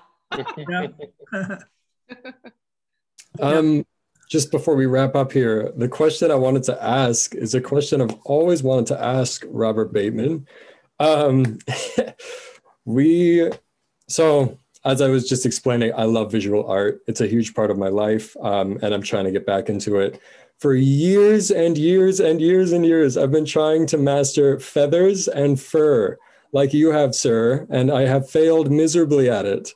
was wondering if you could maybe share a little tip or trick there in terms of structure and form. I don't know how you do it. Like, I actually have no idea how you do it. And it blows my mind when I see your paintings. Well, I think in terms of, particularly with fur, I'm not after every hair. It's easy to get a small brush and get bogged down just doing all those hairs. Right. So I try to treat the sections. Say it's a cottontail rabbit or whatever. I try to show where the shoulder bones come up, where the abdomen is, and how that goes around. And so I'm after the big hunks and big forms. Right. And then I do the particularity more toward the end, and have some little highlights, some little splits in the fur. Feathers is a different story, and of course that depends. Owls, as Gord knows, owls like great grays are totally different from eagles in the form and quality of the feathers. Right. But the main thing is, there's an old saying, you can't see the woods for the trees. But I'm after the woods, the form of the land under the woods and the type of trees, and not try to get bogged down with all the little trees and all the little leaves. Right. But Right. That was No, that's okay. Does that come from like a study of body and shape? Or does that like studying, analyzing photographs? Probably before I knew I always knew I loved wildlife, and I was a serious wildlife artist when I was 12. And when I was 18, a friend of mine who was a year or two older, he was at the College of Art. He said, first of all, wildlife is not a suitable subject. And you shouldn't do detail. Detail was a no-no. And so I bought it, and I became more of an abstract artist. And of course, a group of 7, and then finally ending up with abstract expressionist, just big, bold things. And then all of you have heard this before. I went to a Andrew Wyeth show at the Albright Knox Gallery in Buffalo. And it was, if you know your Bible, it was my road to Damascus, like St. Paul falling off his horse. I fell off my abstract horse in one night. And it took me almost a year to get rid of my abstract snobbery and to go into the particularity of the natural world. Wow, unbelievable. Thank you for answering that. That's a question I've always wanted to ask you. You take a risk when you ask me a question, you get a lecture. Jack, go ahead. I think you, sorry, Barry. We're almost out of time here. Jack does have one quick question. Did you want to? Robert, the artwork that you saw that we're building with this beacon of hope in Kelowna, which will have near field communication to help people who are suffering in one way or another and direct them to resources.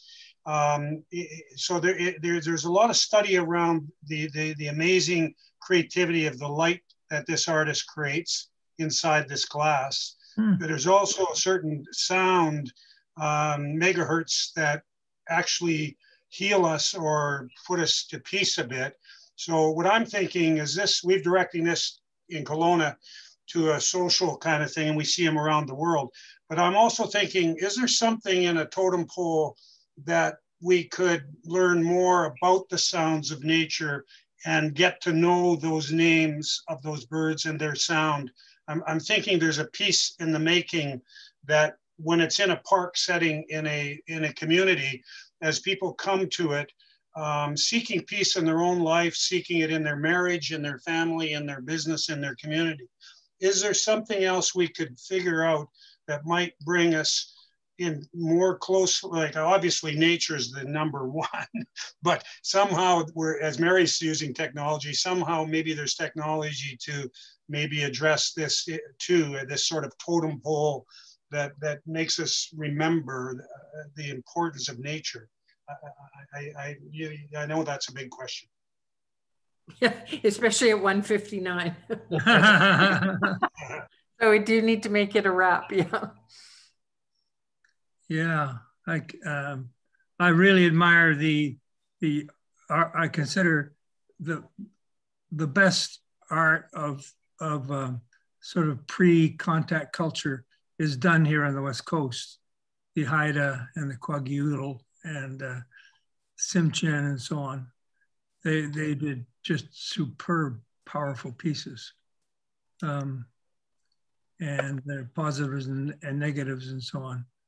But they symbolize different things, and I like to admire it, but that doesn't mean I'm going to be influenced by it.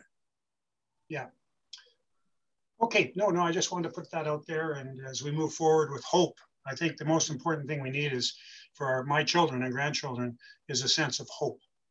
You know, I mean, peace is a slippery slope, but hope is really important on there. So we continue to move in Rotary to build that hope of the future. Yeah, and one of the things, I don't know whether this comes from the Bible or not, but finding yourself by losing yourself in the lives of others, in the lives of other human beings who perhaps can do with some help and some attention, and lives of things that don't give a damn about us, such as the birds and mammals and reptiles and amphibians around it. Helping those things in a totally selfless way. I really do think people like Albert Schweitzer would be probably one of the greatest human beings who ever lived. Giving your life to something, some other lives is the best thing for your own sense of well-being and hope. Fine words to end on, I think, Bob and Jack. And I'll thank you for hanging in there for the whole call there, Bob. We didn't know we'd get a chance to get you for 2 full hours, but the 2 full hours have gone by in a great hurry here. I did have a bathroom. I had a bathroom break. Okay. Full disclosure. You're allowed that. Yeah. Okay. Well, again, thanks to everyone, and I'm going to give I have to give the floor over to Mary to say so long to everybody. And again, I thank you. And Mary, you go ahead and take us home. Aw, thanks. You're all amazing. That's all I have to say. And thank you. And I hope we can continue some connections moving forward, Gord. We'll have to talk about that. But I've been getting some chats. People would like to do something more. So we'll talk about that. But I hope this can really support all the wonderful work, Bob, that the Bateman Foundation is doing. And, you know, we want to just continue moving our joint agenda forward in whatever way we can. Right, Gord? Right. We'll do it. Maybe next year we can do some hugs. Yeah. Yeah, that would be nice. That would be nice. Bye, everybody. Thank you. Take care. Thank you. Bye. Great Bye. job, everybody. Happy birthday, Mary. Happy Happy birthday. birthday, Mary. Happy birthday. Yeah. So, My Nice birthday. to see you, Mary Jo. Happy birthday, Mary. Yeah, happy thanks. birthday. Thanks, Gord. Thanks. Good job, Gord. Many happy returns. Thank you, Bob. See you Yeah, later. all the best. I like the many happy returns. Means you're going to have more of them. Many. Exactly.